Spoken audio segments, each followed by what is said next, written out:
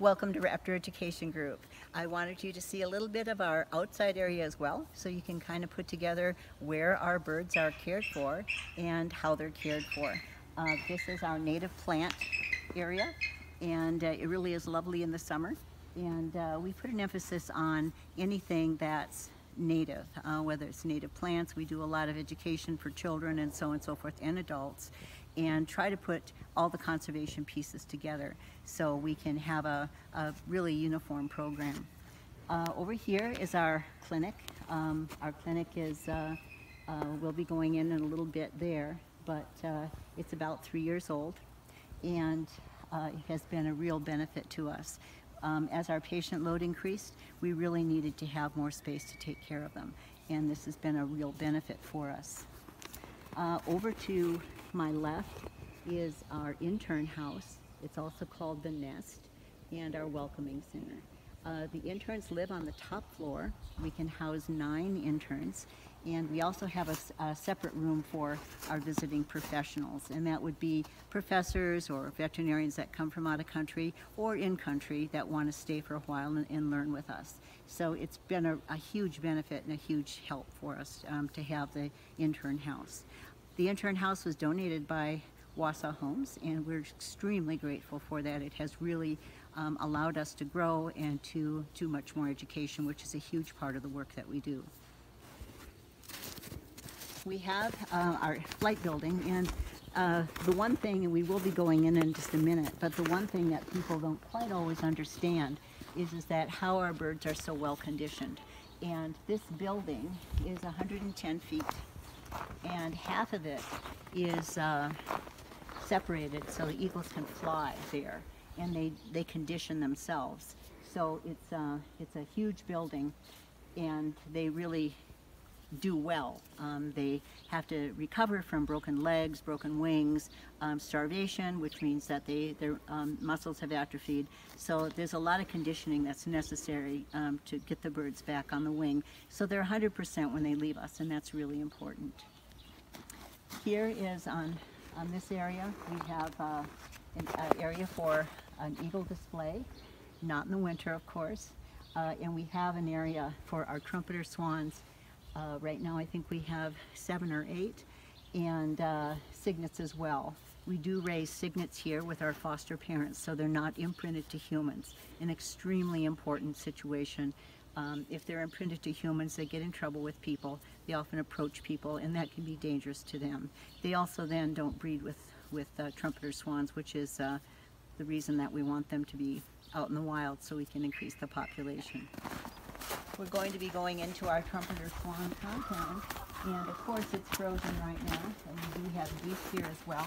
And in the summertime we have the sandhill crane and white pelicans that people can see and get some education on.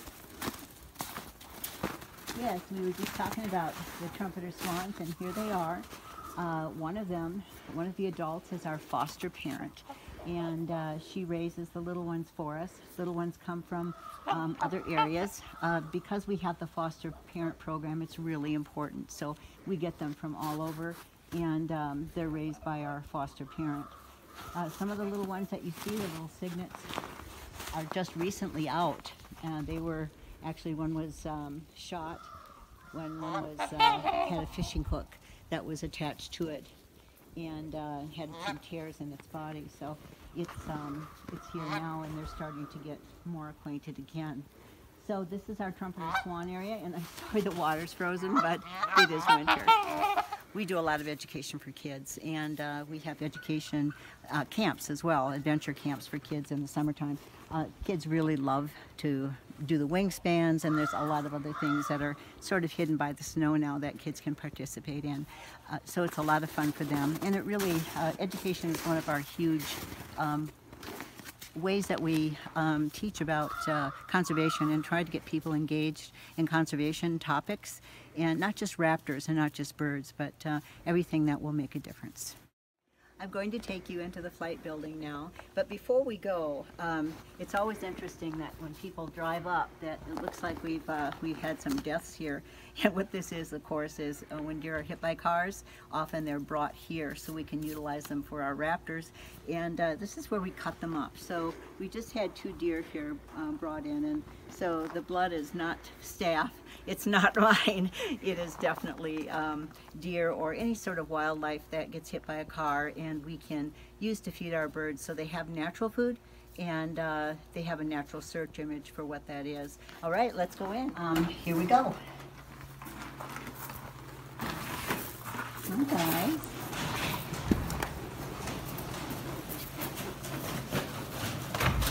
This is the flight building, and you can see that it offers a great deal of exercise for the birds. We do have cameras on them all the time, so they're able to show us their flight patterns even when we're not looking at them, which is actually the most important time. I'm going to get them to fly for you. And meanwhile, I want to point out that we do have deer carcasses in here. We have huge fish, that salmon that the DNR provides for us. And almost everything that they would naturally encounter. And this is actually where our youngsters learn too. There's a youngster, speaking of a youngster. He was raised by our foster parent, and they're not imprinted to humans, which is really important. Often we get the question that they look tame when we're holding them. They're not tame. It's just a matter of how we hold them, and we keep them in kind of a low stress situation. We don't sedate them. But if they feel safe, they really respond well. Everything about them has to be perfect when they leave us. They have to have perfect feathers. They're like airplanes. If you're missing a part of an airplane wing, you're going to have a problem. They're not going to be able to fly as well, and you might have a crash. It's the same thing with birds, and I think that's too often overlooked. So we really put a lot of effort into making sure that they're absolutely perfect, that they're waterproof when they leave us, that they have perfect feathers, and they're, if they're going out in the cold, that they're going to be winterized, so to speak, so they have the appropriate down. And in here, this is not heated, and this is a perfect place for them to winter and to start getting exercise. Hook, hook.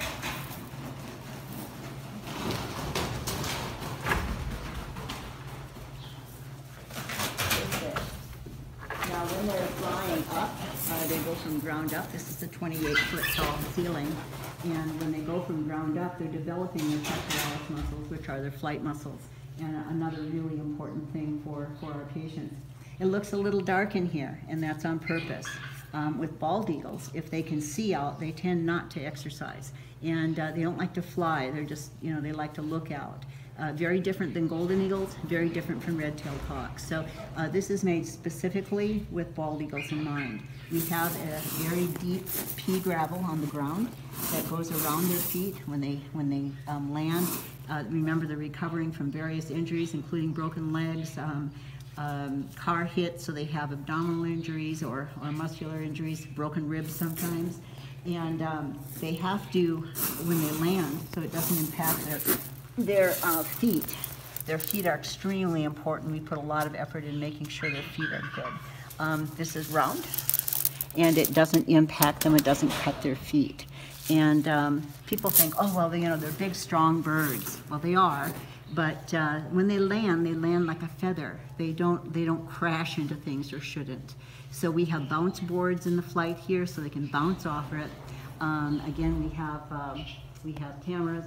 Right now, we do need to reduce some of our perches, but it is winter time, and that will happen when we get our birds released and we get spring going again. Hey. The bounce board, that's what it's for. People ask, do they fight in here in captivity? No, they don't. There's no reason to fight. They are not territorial when they're with us. The youngsters are getting used to how to behave around other age groups, which is really important for when they go back out into the wild. They have to experience those different ages. So it's important to have more eagles than just one. That way they're they learn what to, how to be an eagle, and they learn what the parameters are. They learn manners, they learn behaviors, and the adult teaches them that. And when they're in here, the other adults in here will also teach them, sometimes because they make mistakes, kind of like our own kids. If they're too sassy or they get aggressive at something, then they're gonna learn that that's probably inappropriate. And that's a really important lesson for babies to learn. Much like a puppy that you get that maybe was taken away from mom and dad too early. They tend to be more bitey or not have good manners. Same thing with baby E. Our foster parent is sitting on the floor. She's missing part of a wing, but she's in here with the chicks to kind of encourage them on, and she's getting ready to take vacation when they're released. Welcome to the REGI Clinic. We'll show you about how the birds get to us and how they're admitted. So this is where people bring them. And during COVID, we had another area that people could drop them off in a more protective area. But now they bring them here, and they can fill out a form. So we know everything about the bird, who found it, where it's from, and its records stay with it. We do have the immediate physical and a physical exam on the back, and that helps us immediately. I just tell people to bring them to us in a box, cardboard box, the best to transport birds. Keeps them quiet. It's a visual barrier, so they're not frightened. It does have some holes in it. And we tell people to put a towel or a t-shirt or some sort of fabric on the bottom so it's soft, and so they're not going to hurt themselves and slide around. And then putting a towel on the top is really important. Just a towel, it allows air to get in. Clothespins work really well to keep the bird in there, so you don't have to use tape or anything. And that's how our birds arrive, in a little box. Yeah, for sure. No. So would you be able to bring it? This is where we get our calls in, and we go on Google Maps and see where the bird is located, and then how far they are from us, and then we call transporters that can help pick them up and transport them to us. Is it okay if I give them your name and phone number directly? Okay, awesome. Thank you so much. Bye-bye. This is the exam table, and this is where a lot of our birds are examined, almost all of them as a matter of fact. We have a tub where the loons swim, and we do feed them live minnows, and everything is pretty specific to the species that we do. We have a corner that we do our laboratory things. We have, of course, our microscope. We do hematocrits and hemoglobins on these birds, and one of the things that we do a whole lot of are lead tests. Unfortunately, we have a whole lot of lead in our environment, and lead ammunition as well. And if one of our patients eats lead, whether that be a vulture or a bald eagle, they end up getting lead poisoning from their digestive system. So it's an important, very important test, and one that we use probably more than anything else here at REGI.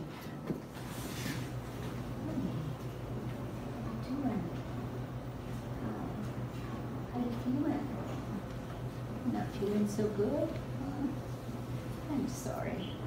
Lead poisoning is a terrible toxin, and unfortunately they have access to way too much of it. Whether it's in our fishing tackle, lead sinkers and lead jigs that people unfortunately lose, and usually it's trumpeter swans or loons that pick that up in ponds or rivers, or whether it's lead ammunition that's fragments when it's in a body that's been shot or harvested. And they eat carcasses more than people realize. So I think it really is important. He does have some green on his tail. He does have lead poisoning, quite a bit of it.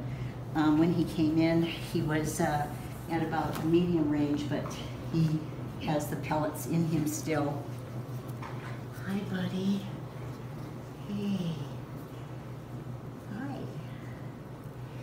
So you can see from his eyes that he is not, he doesn't have a normal mentality at the moment. And so he is a bird that's a little more, what I would say, uncomfortable. It does affect them neurologically. It affects us neurologically as well. And he was extremely dehydrated. Not so much anymore, but his mouth is still a little blue, so he still is having some oxygen depletion. Again, he's not sedated at all. Hi, how you doing? So when we admit a bird, it takes us about 10 minutes to get it out of the box that it comes in and do a full physical on it. We do a physical to see if their legs are moving okay. We stretch out their wings, make sure that everything's moving all right. Obviously, we talk to the people who've rescued them or who have seen them. We ask people to send us photos. We ask people to send us videos when they see them, so that way we can give a good indication as to how they're walking, if they're able to move well or not, or if they're drooping a wing, for instance. He is not doing any of that, which is a good news, but he is a little thin. Hi. Raven, can you put his feet? Hi. Just Raven. Hi, yeah. When we work with them, we always announce ourselves so they aren't surprised. We are dealing with predators here, and this one has some confusion because of the toxicity, the neurologic toxin. And right now, I'm just examining his abdomen so we could see, and he's very thin. That happens too with lead poisoning. The birds can't eat. It shuts down their digestive system. So he hasn't been able to eat much and was able to be caught up really easily. He is about a 5-year-old, so he's still got a little bit of brown on him. In past years, the eagles that were 5 had pure white heads and pure white tails. And now, as they're not needed in the breeding population as much because our population has grown, they tend to maintain their youth a little longer. His eyes aren't quite yellow yet. His beak has got a really good color to it. But anyway, so what we're going to do is, Raven, I'll have you come on this side, and then I'll draw some blood from him. For many of our patients, including bald eagles, trumpeter swans, loons, vultures, and hawks that are possibly exposed to lead, doing a blood test right away is really important. We can get the blood values within about 5 minutes. So we can start treatment right away. Hi, I know you're such a good patient. They really are good patients. I used to work in the human medical field, and they're really amazing compared to people. Aren't ya? Yeah. Okay. We're going to do a weight now. Really important to see where he's at. He has been here 4 days, and we want to make sure that he's not losing weight. And maintain 376. Very good, thank you. Good job, buddy. Again, they're not sedated, and basically it's a matter of having them feel comfortable with us and our voice. You're not going to hear a lot of shouting around here. You're not going to see a lot of quick movement. I think that even they can tell when you're upset or angry, so we're pretty chill. Last day of shots, we have 4 days on, twice a day, and this is calcium EDTA. It's mixed with, I'm sorry. They are painful injections, so the bird has to undergo a whole lot as we do. It's a lot of intensive care when they have lead poisoning to try to get their organs functioning again. Often they're in liver failure or kidney failure, and again, mentally they're a little off. They can have hallucinations, and those are things that we have to be aware of. So what we're going to do now is take him to X-ray. That will just be the X-ray. You can do this right over here, and it'll be just a minute. Putting him down on the X-ray machine and getting some film and see what we can see inside of him, and that's a really important aspect of what we're doing.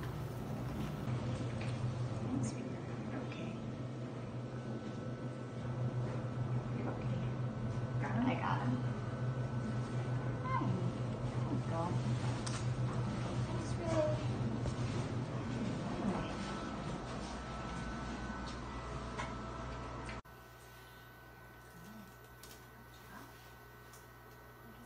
Right here.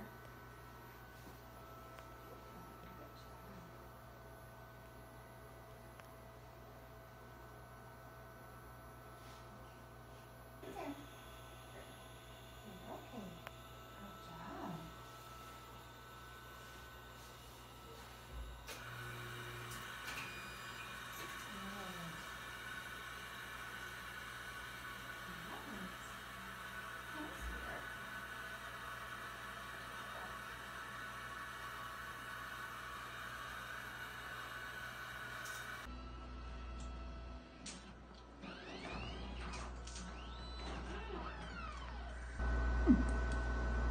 I don't see any broken bones. So that's good.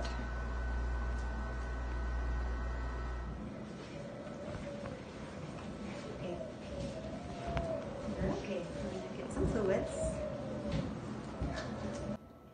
scary.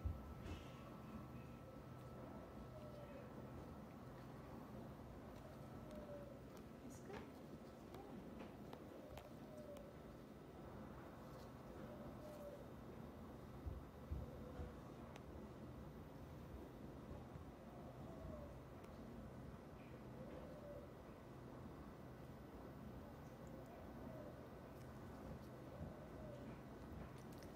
Good job. Yeah.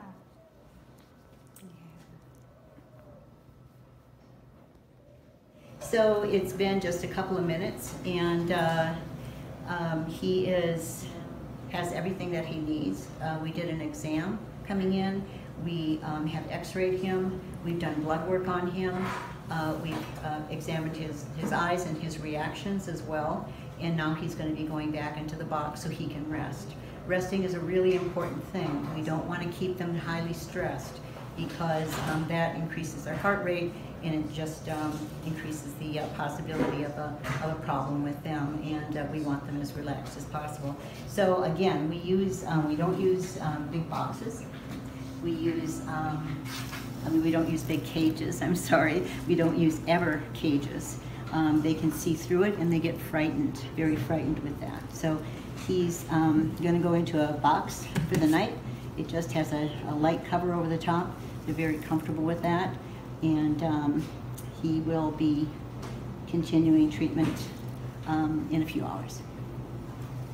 Yeah, there you go. Hopefully we'll be able to see this guy released sometime soon, and maybe down in Sauk City. Well, that's about it. We were able to show you an eagle being admitted and how they're treated, how we handle them, and how they're kept in care. People always say, are they tame? No, they're not tame, and they're not sedated. It's just a matter in how we handle them. I was happy to be able to show you the flight building, which is an important aspect of the work that we do, and in getting them back conditioned and getting them back on the wing in 100%. So when they get out there, they can hit it and survive, and that's what it's all about in wildlife rehabilitation. In the summer, we have tours. We have adventure camps for kids. So please jump on our Facebook or on our website and find those times and dates, and give a call and come on up and see us. We won't have snow in the summer, so that'll be a positive. Anyway, thanks for your support. We appreciate it. Take care.